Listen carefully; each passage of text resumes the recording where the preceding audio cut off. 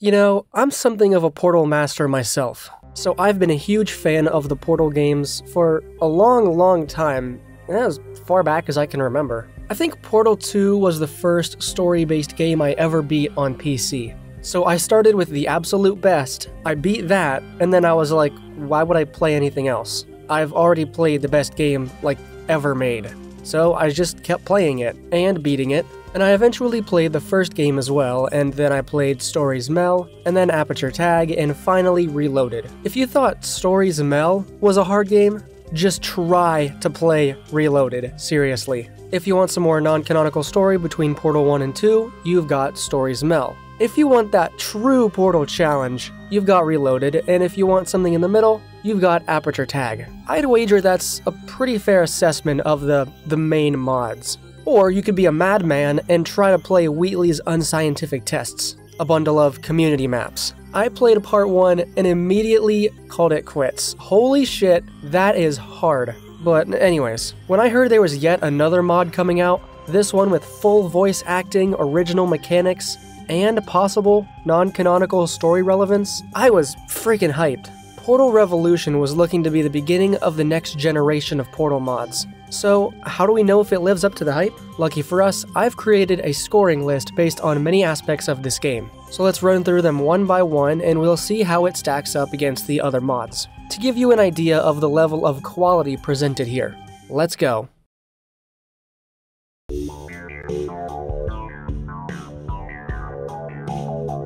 You may have expected me to start with the gameplay, but the visuals are by far the most noticeable thing when you first boot up the game. I've played some truly beautiful community chambers over the years, and Revolution gives all of them a run for their money. This shot, right here, is absolutely stunning, with an orange backlight behind this giant turbine. Subtle lighting effects such as these are everywhere throughout the game, with random lights poking up through the floors and ceiling, colorful atmospheric lights, and even the portals themselves give off a stronger glow.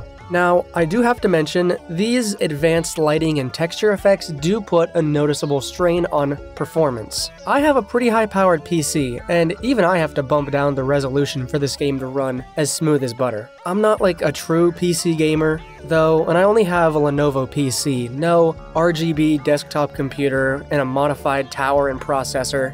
Bumping down the resolution isn't a huge deal for me, so I won't knock it any points for that, and it does give you a lot of things you can turn on and off, which is really nice. There's also a few settings you can play around with that really add a nice touch to the whole experience. You can change the crosshair style to Portal 1, Portal 2, Simple, and Hidden. You can also change the size of this crosshair. This doesn't affect gameplay at all really, it's just whatever you're comfortable with. You can also completely remove your portal gun from the frame, which is something that I personally haven't seen in any other mod. I could be wrong on that point though. I haven't done extensive digging through the other mods, but that's the first time I've seen something like that. A large part of this game takes place near the surface of the facility, and a lot of the test chambers have open ceilings. Now, I've played above aperture, and let me tell you, an open-air test chamber is a completely different experience. Revolution takes the best parts of those community chambers and enhances them with more detailed environments. Lots of foliage growing around every crack and crevice. Some chambers you play through during the day. Other times you'll be playing at night. It's great. And some chambers have dilapidated looks just for fun. There's a chamber in Chapter 3 which has half of its floor underwater, cause why not? You can actually walk through this shallow water and it won't kill you. Point is, when I remember this mod, I'm gonna remember the visuals and how stunning they are. Some mods are admittedly hit or miss with how everything looks, and this is definitely the best looking one by far. I've played individual chambers that do look better, with really impressive lighting, but when it comes to fully packaged games, Revolution definitely takes home the award for Best Dressed.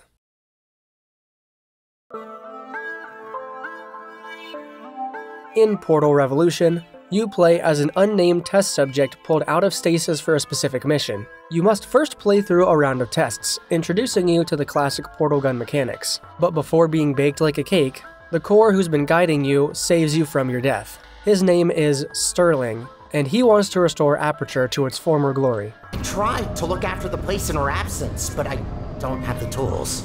Good news though, I found better tools. A device capable of repairing the whole enrichment center.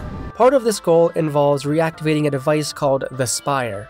At first, it's kind of unclear what this machine does. You're given the vague description that it'll help rebuild the facility. But after navigating your way through dilapidated chambers, you finally reach this machine, and it's revealed that it is in fact a new teleportation device built after the Borealis disappeared. While your portal gun needs to create holes in space-time to move matter, the Spire can instantaneously move matter from any point in space to another random location. And after stepping into the Spire yourself, Sterling reveals that he wants to use the Spire to rebuild GLaDOS. Let's rebuild the central core. Oh, right. You probably know her as GLaDOS. It's about time we bring her back, don't you think?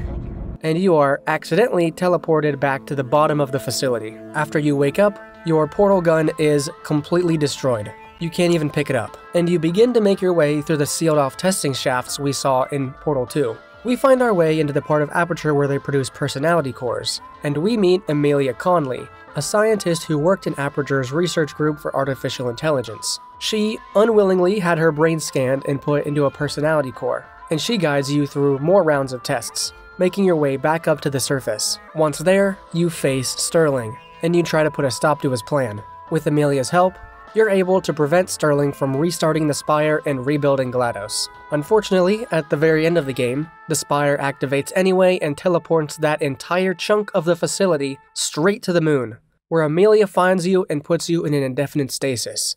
The end.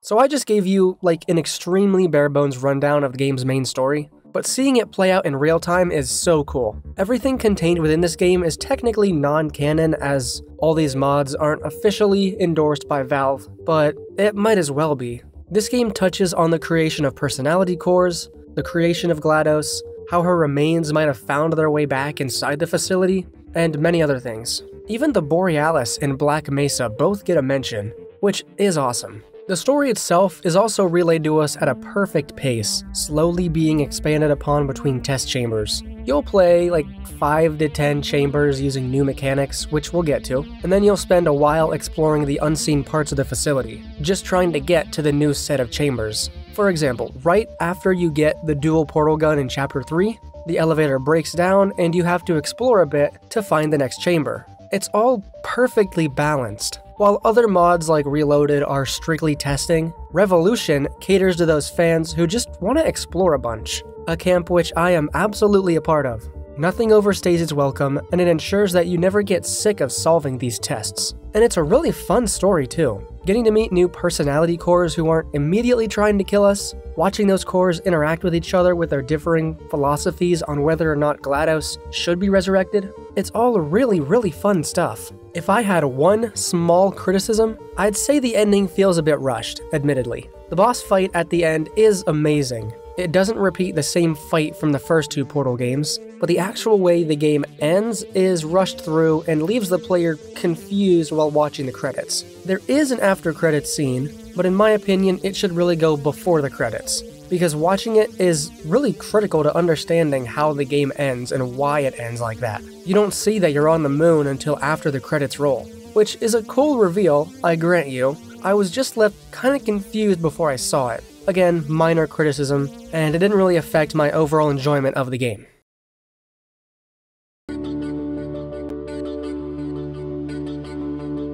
So Revolution is a treasure trove of fun new Portal mechanics. Each individual round of tests takes its sweet time to introduce each new mechanic to you in full. These include, but are not limited to, gel cleansing fields, a pair of laser cubes which can wirelessly transmit a laser, and diversity vents which can move both testing elements and the player. They make the game really fun and replayable. My favorite of these mechanics is definitely the laser cubes. What an ingenious idea, honestly. Some chambers are simple, where you move the cube in front of the receiver. Others are much more complicated, where you need to route it through a set of portals, but only after you use it to activate a lift to get to the exit. It gets pretty complicated, but not so complicated that you rage quit. Speaking of which,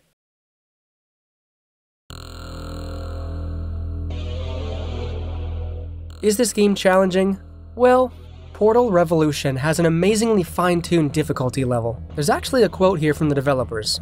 Portal Revolution's puzzle difficulty starts where Portal 2 stops. But fear not. All new mechanics and advanced portal tricks are taught to you. We have ensured through rigorous playtesting that every player can solve the puzzles. Although very few chambers require portals to be fired mid-air, no puzzles require advanced, tricky movement, which, believe me, is really nice. I'd consider myself experienced when it comes to solving portals test chambers across all mods.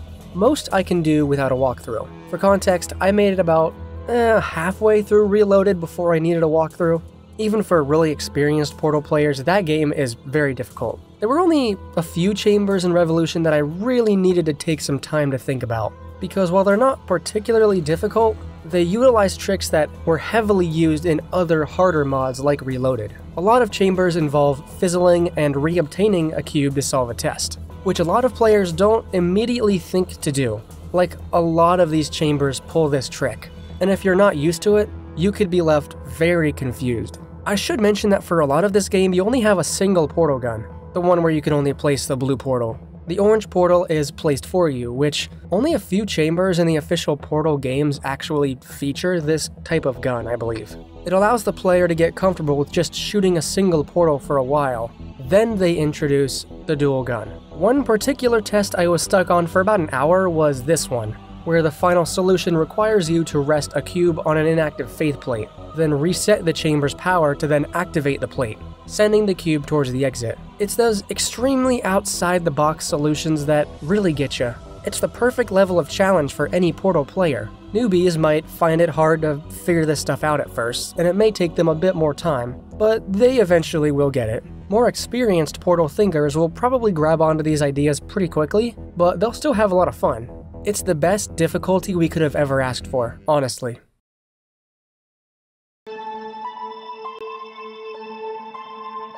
There's also quite a few Easter eggs and references in this mod. I don't want to spoil all of them, but I've taken note of a few of them here. For example, Chamber 12 in Chapter 3, it's the same Chamber 12 from Portal 1, where the game teaches you that momentum through portals is conserved for longer and higher jumps. It's extremely dilapidated, and you enter the chamber through an observation window, not the elevator. For someone who's replayed that chamber countless times, it immediately tipped me off as familiar. There's also a hidden vent you can go through before entering this elevator, and it takes you to a room with a single chair, and speakers blasting a strange noise.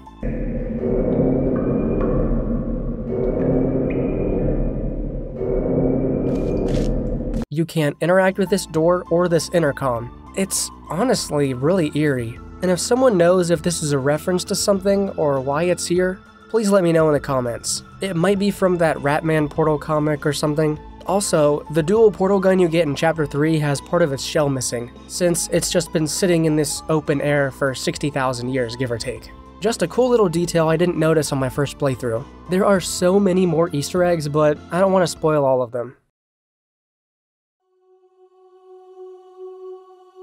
In conclusion, how does Revolution stack up against the other mods? I'm just gonna get this out of the way real quick. It's most definitely the best looking mod by far. They all look fantastic in their own right, but Revolution just really takes it to the next level with its subtle glow effects and complex lighting. But it's not just the lighting.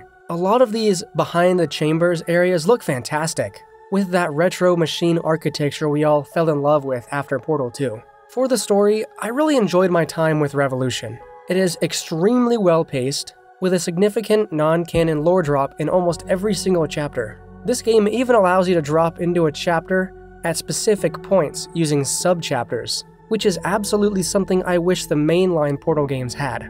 I appreciate how the ending was unique, and how the boss fight was especially creative. I would still give the gold medal for Story to Story's Mel for its mind-blowing ending, with cinematic cutscenes to boot, but Revolution definitely gets the silver medal for this one. The new mechanics are fascinating and they're all taught to you rigorously. The laser cubes are still my favorite, although the others are brilliantly worked into the test chambers in their own ways. Seriously, whoever came up with the idea of these active waterfalls as a legitimate test mechanic, clap and a half to you. All of these mechanics together barely edge out Reloaded for the coolest new ways to solve portal tests. That third portal is such a mind blow though, and it deserves its own special praise for making these chambers especially mind-melting.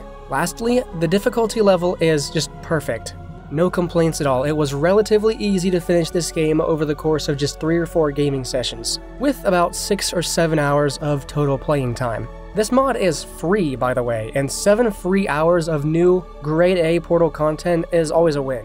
While I do love Reloaded for its difficulty, it's definitely showing off a bit, and Revolution strikes that perfect balance where it's still replayable. A major problem I have with Reloaded is that it gets so hard, I just can't go back and replay it without immediately giving up. So Revolution definitely gets the cake on this one. Overall, my ranking goes as follows. In last place would be Aperture Tag. Still a blast to play in its own right, but sometimes that game lacks a bit of polish. Still really good though, and it's only last place because the others are so high. Third place is Reloaded. Immensely difficult, but still really cool. This one definitely has a bit more polish, and that ending cutscene music is so bumpin'.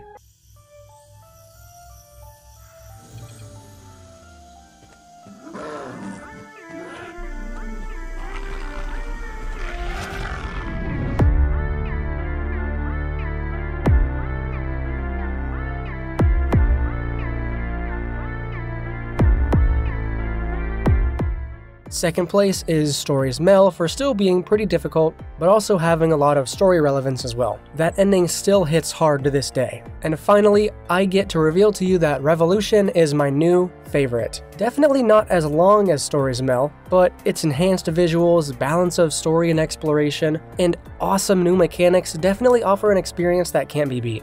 This is also a mod that will be infinitely replayable because of its subchapters function. It apparently took 8 years for this mod to come out, and I'd say it was 1000% worth the wait, and the slight delay it took to come out. So in conclusion, if you're a Portal fan and you've been dying to see some new content, give this your full attention, please. It's getting overwhelmingly positive reviews, and they're all well-deserved. This is truly one of the best Portal mods we've gotten, and it really makes me excited for the future of this series. Anytime that we can revitalize interest in the Portal community is one step closer to getting the elusive Portal 3 from Valve. But until then, this is the closest thing we're gonna get, and it deserves the praise. So those are my thoughts on Portal Revolution. A bit of a deviation from my normal output, but this mod was just so good, I had to talk about it. Let me know in the comments if you've played this mod, and tell me your thoughts on it. If you haven't played it yet, it's free.